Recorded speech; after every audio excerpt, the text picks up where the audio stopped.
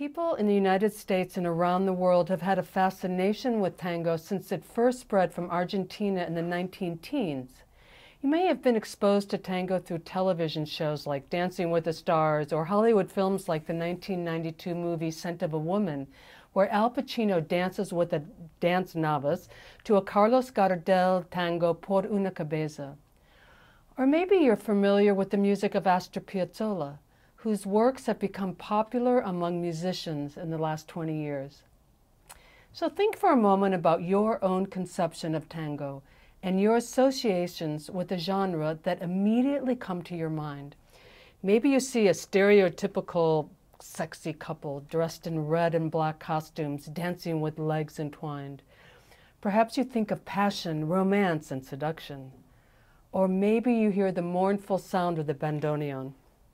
This is the bandoneon instrument right here. But what is tango really? In truth, tango is a multi-dimensional art form that encompasses dance, music, and poetry.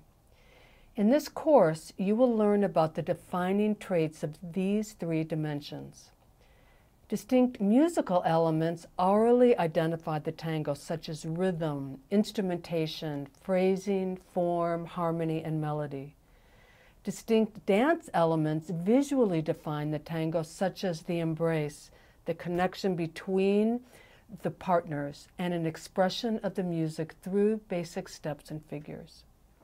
Finally, distinct literary elements, often lost outside of the Spanish-speaking world, also describe the tango, especially themes like sadness, lost love, betrayal, nostalgia, loss of innocence, the fallen woman, disillusionment, and fatalism.